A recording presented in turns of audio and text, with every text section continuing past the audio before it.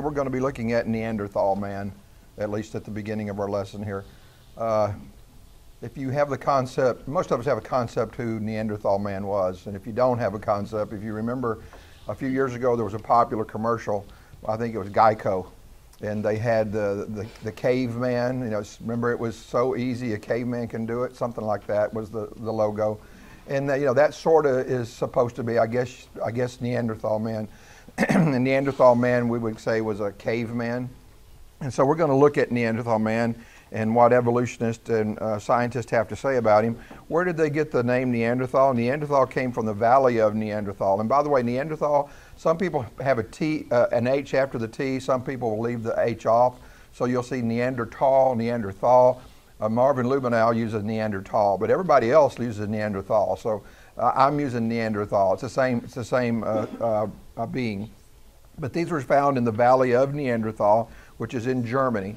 And this was a finding that occurred in 1856. So it was very early on, even at the time of Darwin, obviously, because it predates the Darwin's book on Origin of Species. And of course, it was in the valley of Neanderthal, named after Joachim Neanderthal, who lived there hundreds of years before. At the time, it was considered to be ancestral to modern humans. So when they found Neanderthal, they found, again, kind of the missing link, so to speak, and it's supposed to be definitely ancestral to human beings, Homo sapiens. That's no longer felt to be the case, and we'll talk about that why later on. But at the time, that was the case. At the time, there was a famous pathologist. His name was Rudolf Virchow. Virchow is well known by all medical students because there's different diseases and pathological findings that are named after Virchow. And Virchow studied the remains of Neanderthal. And he came up with the fact that Neanderthal was human. He was Homo sapien. He was Homo sapien with rickets. Anybody knows what rickets is? Toby knows what rickets is. Does anybody else know? You know, vitamin D deficiency, severe vitamin D deficiency. And what happens when you have rickets is multiple things, but it affects the bone structure primarily.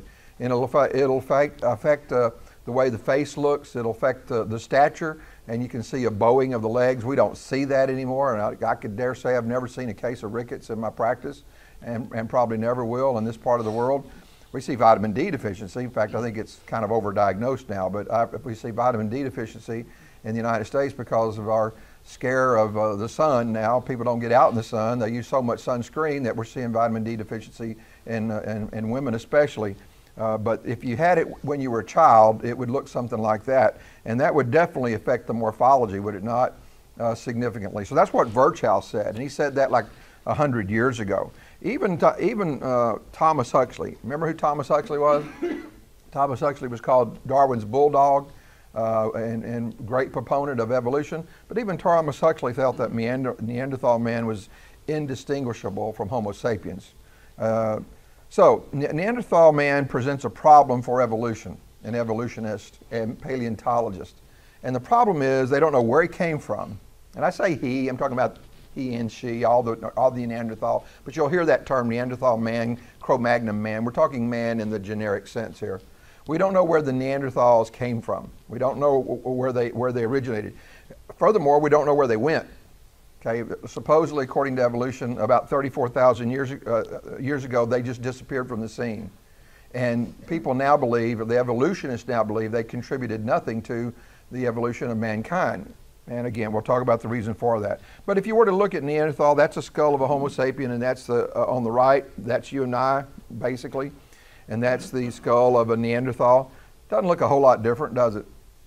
The Neanderthal morphology includes large cranial capacity, and we talked about cranial capacity in this class a little bit. And Neanderthals had a very large cranial capacity, very close to modern man, not quite, but very close, as you can see on there. They had a skull that was shaped with a low, broad, and elongated skull. The rear of the skull kind of had a bun. You don't really get a good appreciation of that, but it's not quite as rounded. It had kind of like a bun in the back. Heavy eyebrows, low forehead, large, long faces with the center of the face jutting forward, weak, kind of rounded chin, postcranial skeletal bones that were very thick, as well as he being of short stature, as we mentioned. So that's the morphology of Neanderthal. That's what Neanderthal man would look like if you were trying to describe him. think about this is the Neanderthals' distinct morphology includes, I just talked about that, the morphological changes can all be explained by non-evolutionary processes. You don't need evolution to explain the way Neanderthal man looked. You know, the idea that he's looked that way because he predated man, not necessarily so. You could explain all of that by non-evolutionary processes, such as geographic isolation. If you take a Homo sapiens and you separate them geographically by large areas geographically, they're probably going to look a little different. You know, the Aborigines in Australia look a lot different than Homo sapiens, let's say, in Western Europe.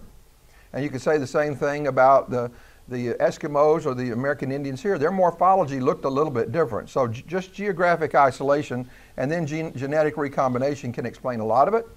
And then the other things that could be explained, that could explain the morphological changes, include health factors, including vitamin D, as well as infectious diseases. They could have all explained the changes in Neanderthal man. Nobody's saying that Neanderthal man looks exactly like us. But in Dwayne Gish's book that I read years ago, if he was walking down the street in New York City, you would say he looks a little bit strange, but you would not say he did not look human. You would just say, nah, it looks a little bit different, you know. Of course, when you see the pictures and everything, they're always got all the hair and all the beard, and they're always unshaven and so forth. But the other thing about Neanderthal man is when we try to distinguish what if you're looking from an anthropologic point of view, what distinguishes humans from animals? Now, biblically, we know what the distinction is. You know, humans have souls. We have a soul that we're made in the image of God with. But if you're looking at it from an anthropologic point of view, what is characteristic of humans that's different, let's say, from the primates or animals? And these are the things you would look for. And Neanderthal had all of these. You would look for, you know, did they have tools? Did they use tools to work with? And the answer is, from an anthropologic point of view, they did. They had hearths. What's a hearth? Hearth is, you know, what you cook stuff in, you know, start fires in. So they had fire and they used them to cook with and so forth. They lived in structured areas. You don't see primates doing these things. You don't see apes or chimpanzees having tools or having hearths or living in structured. Yeah, I don't recall ever seeing a picture in National Geographic of the apes building lodgings to live in, right? And Neanderthal had that. They even had boats that they were used for fishing, and they even had musical instruments. So to classify them as pre-human is a mistake. They were humans in all phases. And these are just some pictures that we found of some of the Neanderthal tools that they used. So the conclusion is Neanderthal man was human. And like I say, even now, evolutionists don't put him in our evolutionary line. They say he's extinct. That's where he went. He contributed nothing. And that's because of the out of Africa model that we use now. They don't want to put mankind coming from Europe. That's racist. And we'll talk about that next week or the week after, probably next week. I do want to say something, though, about DNA, because Toby asked a question at the very end of the lesson that I didn't answer very well. I gave him a poor answer, kind of caught me off guard a little bit. So I want to talk about DNA. Have they found DNA of these primates that we're talking about? Actually, they haven't found very much DNA, and there's a reason for that. But in 1997, they did recover some DNA from the humerus of a Neanderthal species. Actually, what they recovered was mitochondrial DNA. Now, there's a big difference between mitochondrial DNA and nuclear DNA. Mitochondrial DNA, in every cell of your body, there are mitochondria. If you remember your biology, you know that. The mitochondria are the kind of the engines of our cells. I remember that from my first biology class from Mrs. Good at Sam Rayburn High School. And there's lots of mitochondria in your cells. There's only one nucleus in the cell. So if you look at the mitochondrial DNA, first of all, you're going to find your chances of finding mitochondrial DNA are much greater than finding nuclear DNA, simply because there's going to be a whole lot more of it. The other thing that's peculiar about mitochondrial DNA is that it tends to come only from the female side. The sequencing of the DNA comes from the X chromosome. It's only the female side, or at least that's what has been assumed for a long time. We're finding out that's not necessarily true now. But because of that, you can look at the lineage, if you will, by the sequencing of the DNA. It's kind of like using a surname, going on Google and searching your family history, but just using a surname. Only in this case, instead of a surname, it's the female name.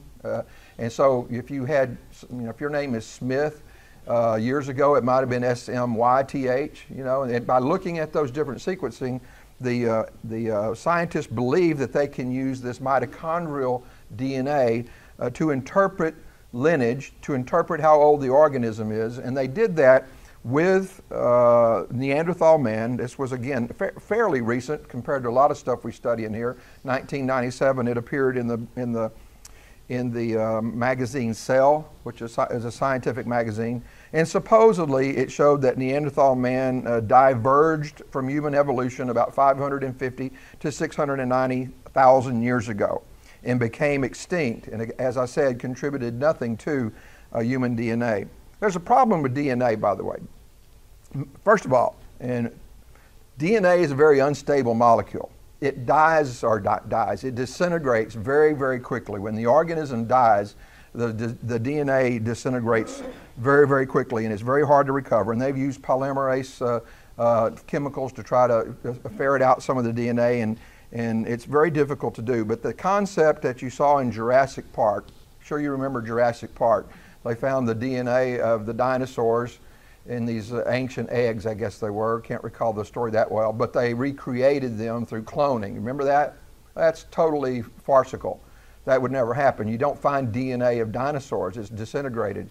And if you do find DNA, by implication, this is what I don't understand about the article, by implication the DNA has to be pretty young. Can't be hundreds of thousands of years old. So when you do that, that kind of tells you something about that organism, even if you're using the evolutionary years model.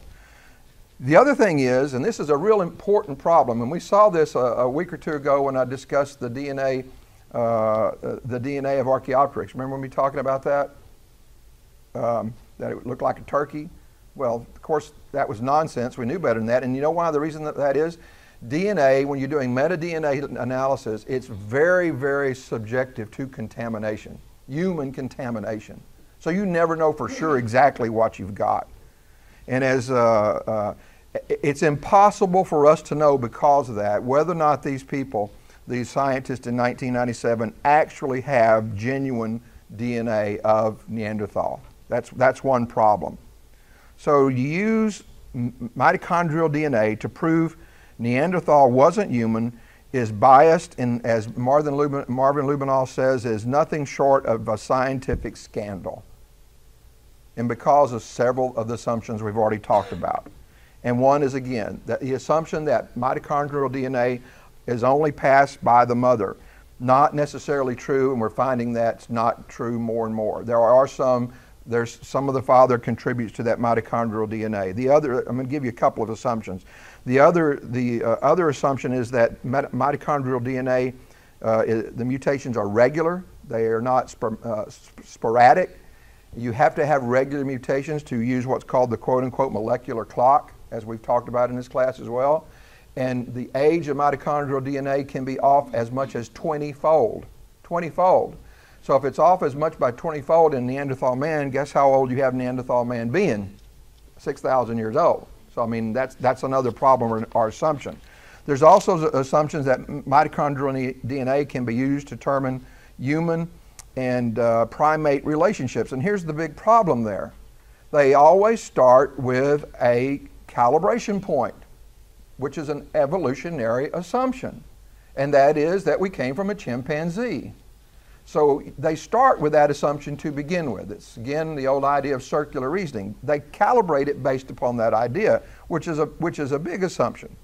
The other assumption is that mitochondrial DNA can determine species distance and distinguish between species, and it cannot.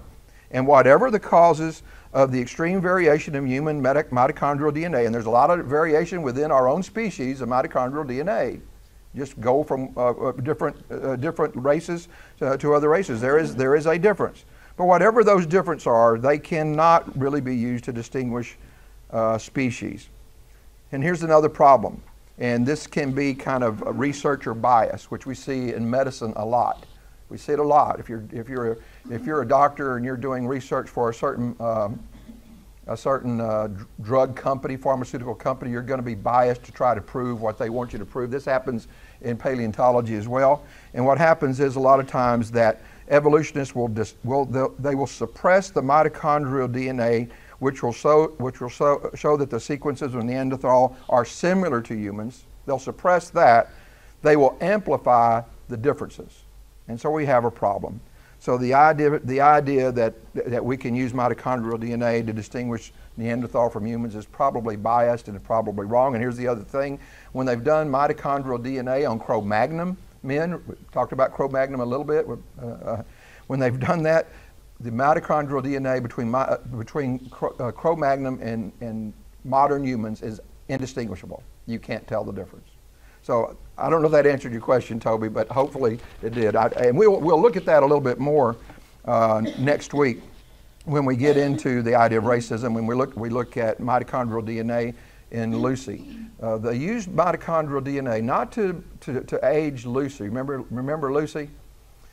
They used it on modern humans, and they looked at mitochondrial DNA of women. They went only to women. They looked at women all over the world, and then they tried to deduce where human beings started, and they deduced it back to a sub-Saharan individual that lived millions of years ago called, they couldn't trace it back all the way to that remain Lucy, but where was Lucy found? Sub-Saharan Africa. All right, let's move on. Try to get through this lesson today if we can. We're going to talk about Java man real quickly. Java man, also known as Pithecanthropus erectus, now Homo erectus, and you'll see different names for these remains, so it gets a little bit confusing. Homo erectus is a big term. It includes the Java man, includes Cro-Magnon man.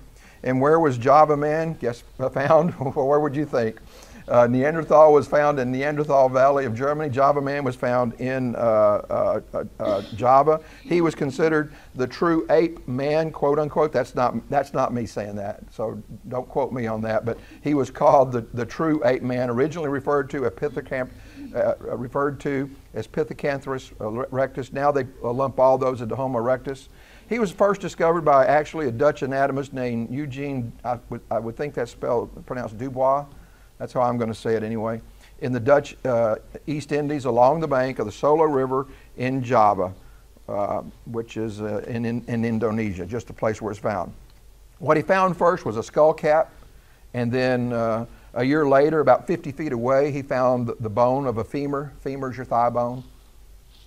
He assumed that the thigh bone went to the skull cap, but that was probably a big assumption, but he assumed it anyway. And he believed, Dubois did, that the skull cap was an ancient human species, or a precursor to humans. However, the femur, when looked at, is indistinguishable from modern humans. It looks just like a modern human. So Marvin Lubenow believes that Java man is not our evolutionary ancestor, but a true member of the human family, just a smaller version of Neanderthal. Part of the problem regarding Java man was the dating of Dubois. Dubois was an anatomist. He wasn't a geologist, but yet he tried to date the area and probably misdated it significantly, and we'll show why in just a minute. So the dating was a problem. The other thing was the femur found, as we said, was indistinguishable from a human femur, and the skull cap was considered similar to Neanderthal, but with a little bit smaller capacity.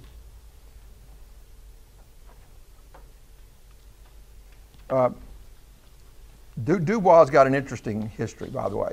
Dubois was, again, he was an anatomist, but he clung to Java man, Homo erectus, because that was his baby, if you will. And if it's your baby, you're going to do everything you can to protect your baby, right? Because you want this to be your part of history, making history. He went back to Java and are in the area of the East Indies, and he later on, a few years later, discovered someone called the Wajak man, sometimes spelled W-A-J-A-K, sometimes W-A-D-G-A-K. You will never hear about Wajak man. I would venture to say, unless you've read Marvin Lubenow book, you probably have not heard of Wajunk Man. Do you recall, if any of you heard of him? The reason you won't is evolutionists won't speak of him because they don't consider him anything more than just human anyway. At the time, that's the skull that he found. And it was very similar to Pithecanthropus. Very, very, very similar. Skull capacity was 1,500 cc, 1,600, so a little bit bigger skull capacity. And it appears to be truly human. He never published this data. That's the reason you haven't heard about him. He never published Wajunk Man. He did the studies on him. He didn't publish it. Can you imagine why he did not publish it? Because it would kind of put Pithecanthropus, Homo erectus, at jeopardy. And he did not want to do that. So he never published it. He needed to save Pithecanthropus, thus saving his own reputation. No paleontologist now doubts that Wajunk Man, which is dated about 10,000 years ago, is anything more than human. But it was a problem for him. And the interesting thing about that was they found supposedly a very, very ancient Typerius indicus. They found it very close to this area. Okay, interesting finding of a fossil remain of Typerius indicus, a tapir that was supposedly extinct millions of years before. You see an issue there? Because if you got what evolutionists are saying was a modern human being or a Homo sapien that's no older than 10,000 years old, and at the same time you find this animal there, and this is their findings, this is not creationist findings. You either got to say, well, we were wrong about Typerius, it wasn't really ancient and extinct, or we're wrong about the fact that humans couldn't have been alive at the same time, and that's what I think the problem is. Humans were alive at the same time this animal was alive. Now, years later, Professor Emil Salinka was preparing to go to the site where Dubois did his studies. Unfortunately for Professor Salinka, he passed away. He wasn't able to go. This was the early 1900s. So his wife went, and she was a professor too. So she had credentials as well, but she put a big team together. You won't hear about this very often either, by the way, what we're going to talk about right now, because it's been somewhat suppressed. But Frau M. Lenore Salinka organized another expedition to Java to explore where the original Pithecanthropus was found. The expedition became known as Salinka-Trinell Expedition. Trinell is the area in Java where the expedition was carried out, and it was a very well-documented research, 342-page research from all, and have many different scientists, not just one, not just Dubois. By the way, Dubois was basically a one-man team. He had people doing all of his digging for him. He didn't find those skull caps, by the way, himself. He didn't find the femur. His people did, and they brought it to him. Now, if you're doing geological research, that could be a problem because you're allowing for a lot of contamination when you do that. So his was not a good scientific expedition to begin with. This was. And guess what? They took geologists with them on this one. They didn't rely on just anatomists and paleontologists. It was a large team. It came to be known as, again, the Salinka-Trinell Expedition. No Pithecanthropus was found. They didn't find anything like Pithecanthropus on that expedition. Here's the important thing for you. The specialist in geology estimated the beds where Pithecanthropus would have been found, where Dubois would have found him, to be only 500 years old. Not 1 million years old, not 2 or 3 million years old, not 650,000 years old. And guess what they found at the same site? A human tooth. The well-documented Salinka-Trinell expedition has been largely ignored in what Lubenow refers to as an amazing conspiracy of silence. Paleontologists don't want to know about this. So you won't hear about the Salinka-Trinell expedition, even though it's a 342-page document, well documented. And it's for obvious reasons. The findings contradict Eugene Dubois and would also put Homo erectus or Pithecanthropus in a much later evolutionary time frame. Is Homo erectus morphology distinct enough to warrant it being considered a separate species from humans, Homo sapiens, and are there non-evolutionary ideas to explain the morphology such as we saw in Neanderthal man? The answer is no and yes. Go back to the question. There are distinct there's not enough to consider distinct species. And yes, the morphology, just like we talked about in Neanderthal, could be explained by non-evolutionary processes and have been. So Homo erectus is fastly becoming the evolutionist's worst nightmare, according to Lubinoff. The problem is that some of the fossil remains are dated very old and some are dated very young. You got all kinds of ranges of time, from 1.5 million years to 27,000 years if you're using evolutionary time. And that's a problem. You got a large, what should happen within a million years? This is more than a million years, isn't it? 1.5 million versus 27,000 is more than a million years. There's a large gap there. What should be happening then if you believe in evolution? Evolution should be going on, right? Million years. We are not supposed to have been around for a million years. So you haven't seen evolution in the Homo sapiens because we haven't been around long enough, according to evolutionary thought. If we're here a million years, we will not be Homo sapiens anymore, according to evolution. We should be changing. There's no evidence of that, by the way, but we should be. But if you've got fossil remains that are, there's a 1.4 million gap, you should see a change evolutionary in these fossils, and quite frankly, they don't. So the problem, obviously, and then also just from an evolutionary point of view, they would say human beings have been around, 10,000, 20,000 years ago, depending on what you look at. Very similar. So Homo sapiens may have been around at the same time. So it's an obvious problem for Homo erectus to coexist with humans, which these dates would allow, and it would not work from an evolutionary point of view. For Homo erectus or any other species to exist 2 million years without significant evolutionary change would also violate evolution. There have been about 72 fossil records now of Homo erectus that are less than 30,000 years old. 72. There's many more than 72 fossils found, but at least 72 that have been dated less than 30,000 years, and one that's been dated as young as 6,000 years from their own dates. And again, it's generally believed by paleontologists that we've been around that long. So there's a problem there.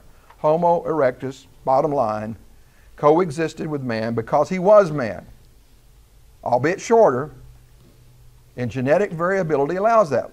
Let's talk a little bit about genetic variability. What do I mean by genetic variability? Well, we all look different. The skull caps, the skull capacity of humans is not exactly 2,200 cc's for every human being. Wouldn't that be obvious? If you were down in, again, not to pick on one race or not, but the pygmies of Africa or Aboriginal Australia, do you think their skull capacity is going to be the same as yours? Well, of course it's not. There's a large genetic variation. Shaquille O'Neal's skull capacity is probably bigger than mine, okay? He's got a bigger head. So there's a lot of genetic variability. So just because, and what evolutionists hone in on is the skull capacity when they're trying to distinguish species. That's it, because otherwise there really isn't no difference between, they will even admit this, there's really no difference between Cro-Magnon, between Homo erectus, between Neanderthal. There's just no difference. It's all skull capacity. Genetic variability allows that. And we don't it seems like we forget that when we're doing these studies, because we've got our arrow pointed in one direction. You've heard of Peking man. So the same things that we talked about Peking man, which has been known as Sinanthropus picanensis, and I guess you know where he was found, which is compatible with Homo erectus remains. They look very similar. And this is a artist rendition on the right-hand side of Peking man. William Laughlin at the University of Connecticut has studied the Eskimos and the Alouettes extensively and has noticed similar morphologic features with these people in Homo erectus or Peking man. Peking man is also thrown into the same category as Homo erectus, okay? I mean, I don't want to pick on a race or nothing, but I mean, you can see that there's morphologic differences there, but let's say between the Eskimo and typical Western European people, and look very morphologically similar to Peking man. Peking man was man. He was Homo erectus, he was man. Genetic variability. William Laughlin, we find the significant differences have developed over a short time span between closely related and contiguous peoples as in Alaska and Greenland. And we consider the vast differences that exist between remote groups such as Eskimos and Bushmen who are known to belong to the single species of Homo sapiens. Nobody denies that. Everybody says we're all humans, whether you live in Greenland or South Africa or Australia. or Alaska, anywhere. We're all human beings, and nobody denies that. So we all belong to the same single species Homo sapiens. It seems justifiable to conclude that Peking men belong within the same diverse species. He was man. The difference between Homo erectus, Homo sapiens, and Neanderthal can all be explained by genetic variability.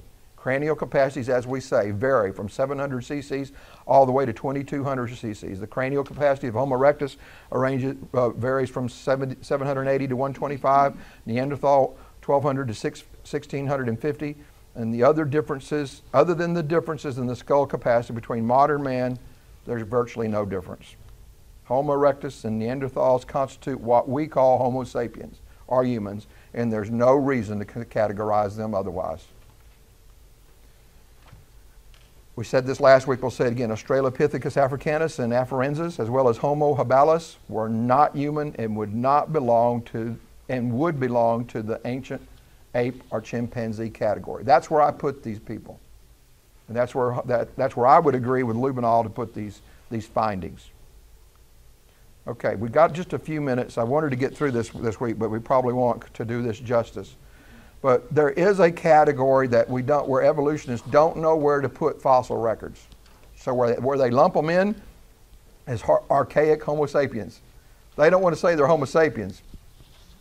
They're archaic Homo sapiens. And we're going to look at the Laetoli footprints. You probably haven't heard too much of the Laetoli footprints, although it's been well studied and documented. A few years ago, I wrote a little article for Truth Magazine on the Paluxy bed footprints. Do you remember that? Were we all in the class when I talked about that, the supposed human prints? Interestingly to me is those footprints have not been well documented. And I don't understand that. Still don't understand that to this day. But they're supposed human footprints at the Paluxy riverbed in Glen Rose, Texas. Cherry and I even took a trip down there to try to see those footprints. You can't see them, they're on private property. So all you can see is pictures. But some people have studied them, but it hasn't been extensively studied. The Laetoli footprints have been extensively studied. And we'll talk about that next week, but to give you kind of an idea, is they look very, very human. But let's talk about archaic Homo sapiens first. A group of fossils from Europe, Africa, and Asia have been called the archaic Homo sapiens because they just look like Homo sapiens. They don't fit into Neanderthal or the Homo erectus categories for different reasons, but the big reason is they have different skull morphology from the classic Neanderthal. Many of these are dated much earlier than the classic Neanderthal, and the cranial capacity is too large for them to be classified as Homo erectus. But they don't want to call them human either, okay, because they're too old to be human. Too young to be Homo erectus, too old to be human. We're calling them archaic humans. The dates vary. Some of them have been dated as recent as 5,000, but some have been dated as ancient as 700,000. As an evolutionist, I cannot have human beings being around 700,000 years ago. I can't have it, right? Because humans weren't around 700,000 years ago, according to their own dating scales and according to their own theory. So if I find a skeletal remain that's dated 700,000 years, what am I automatically going to do as an evolutionist? I'm going to say he isn't human, even if he looks just like us. You have a problem with that? I have a big problem with that. Why not? Because it's circular reasoning, and it's making the big assumption that evolution is true. That's what's happened with these remains. These groups are fully human and part of the human species. The archaic Homo sapiens falsify the concept of evolution. Remember what I talked about and how you falsify a theory last week? This falsifies it, pure and simple. If you didn't know anything else in this class that we talked about the last 2 weeks, and you knew this, you would know enough. It falsifies it. They're too old by their own dating systems, which I don't agree with again. But the hominid fossil record over the past 300 to 400,000 years offers a remarkable degree of morphologic variety. There's all kinds of variety when you look back at these fossils. And yet late persisting Homo erectus aside, conventional wisdom, and this is Ian Tartasol that says this, late persisting Homo erectus aside, he wants to take them out of the equation, conventional wisdom assigns all these fossils to Homo sapiens, albeit of the archaic variety. I would put Homo erectus in the same thing. He don't want to. This guy doesn't. But he understands these archaic fossils. You know, they look like Homo sapiens to him, albeit of the archaic type. The only reason it's archaic is because of the dates. Keep that in mind. Juan Luis Arzuaga, 1992, found undisturbed fossil deposits in a cave in Cima de los Huesos in Spain. Since that time, 32 have been discovered. They're dated about 400,000 years. These remains show a wide degree in variations, just like we have in ourselves today, within a contemporaneous population. Within that same population of skulls and skeletal remains is a huge degree of variation. And Marvin Lubenow says that this muddles in the middle all other European fossils that appeared to be so different. Maybe they were so different because of genetic variation, because these skulls were completely different, and nobody argues they weren't contemporaneous. They were. Physical variation found in this one assemblage of fossils encompasses all the other European archaic Homo sapiens fossils. They all have similarities to Homo erectus, Neanderthal, and Homo sapiens. This extreme variation in population is exactly what we would expect if we were creationists.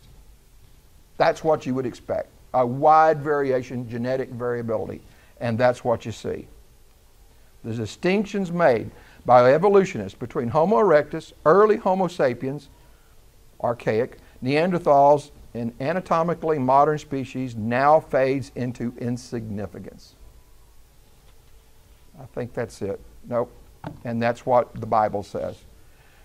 From one man he made every nation of men, that they should inhabit the earth. We're all of the same blood. And again, Homo erectus, Neanderthal, archaic Homo sapiens, we're all part of the human species. All right, now we're going to stop there. Let me say, the variation in the fossils that can be attributed to non-evolutionary explanations.